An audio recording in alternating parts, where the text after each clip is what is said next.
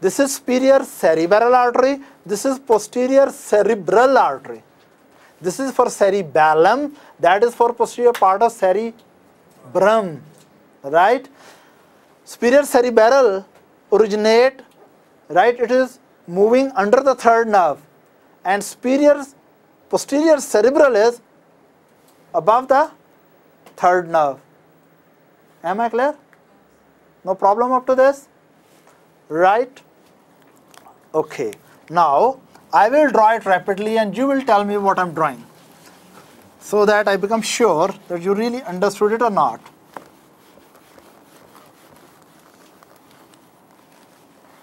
I will see you can speak more rapidly, you have to speak loudly, or I can draw more rapidly. Right? Let's have a competition here. As I will draw the structures, you have to name them just, right? Yes? Yes, yes, yes, yes, yes, yes. Yes, please. What happened? Vertebral artery. You think this is vertebral artery? Okay. Okay, let's come here. Yes? Vertebral? Yes? Yes? Posterior? Posterior? Cerebral. Okay, now your test will come. Yes. Anterior? And yeah, posterior spinal. Okay, and pica, right? That's good. And this is ica.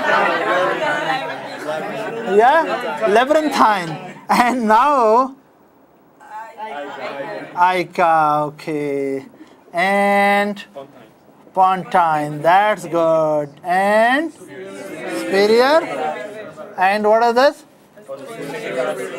Okay, now one more way. I want to see your imagination.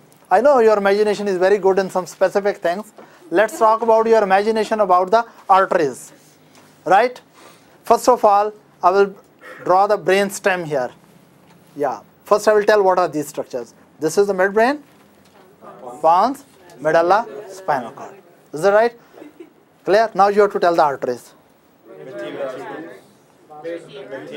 Vertebral fusing. Posterior cerebral. Good. Now anterior spinal.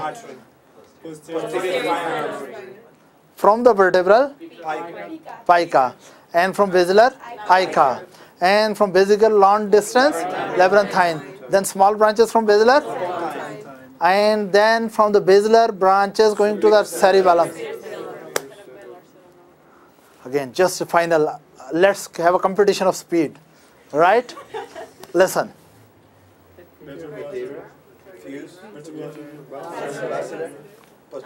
Posterior cerebral. Okay.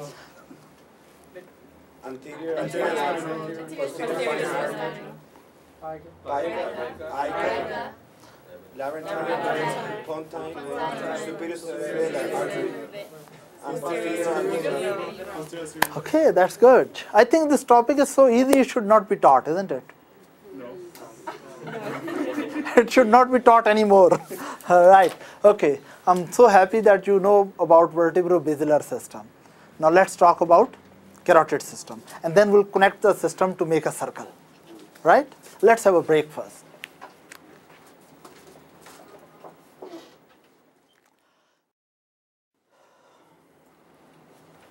Now we will be discussing about the carotid system, which supplies the brain with the blood supply, right? Or we call it anterior blood supply system.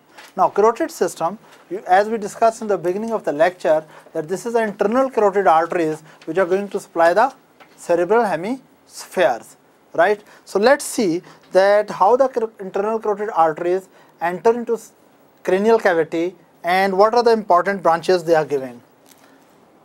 Right, so let me make a view. Do you recognize this structure?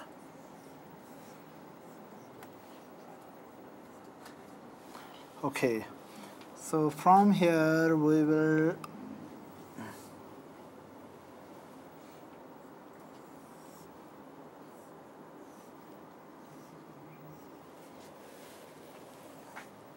can you tell me what is this big foramen? Thank you. What passes through it? Yeah? Please tell me spinal cord first. Of course, vertebral arteries pass through that, but spinal cord is the first thing. And of course, don't mention esophagus. It does not pass from here. Now, no, it's important to tell students. Sometimes students are confused. They think there's a very big foramen, there must be esophagus there, right? So it is both spinal cord and vertebral artery. And another very important structure from down going up through this. Spinal portion of 11th cranial nerve. Anyway, leave it, it's behind. Now we are going to concentrate on some other area, and this area is anterior cranial fossa. What is this? Middle cranial fossa, and what is it? Posterior cranial fossa, right?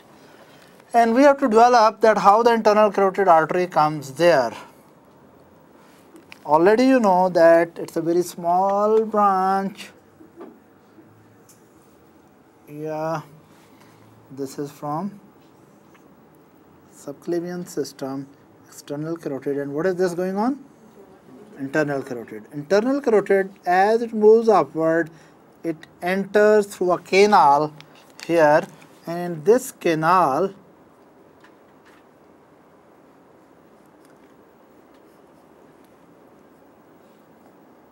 yeah, someone is going to tell me all these structures.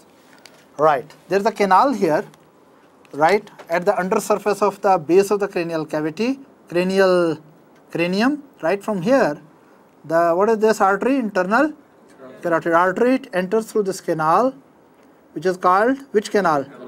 Carotid canal. And then through the carotid canal it enters, and it comes out through? Oh my God. Okay, listen, this is carotid canal through which it enters, and this is foramen lacerum. Don't you look, it is lacerated? I made it like jagged edges.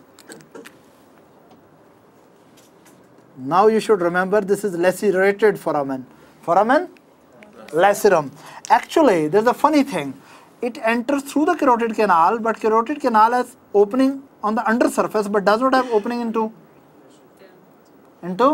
middle cranial fossa. Actually, carotid canal moves upward and then moves forward and goes into foramen lacerum. And from there, this artery turns up.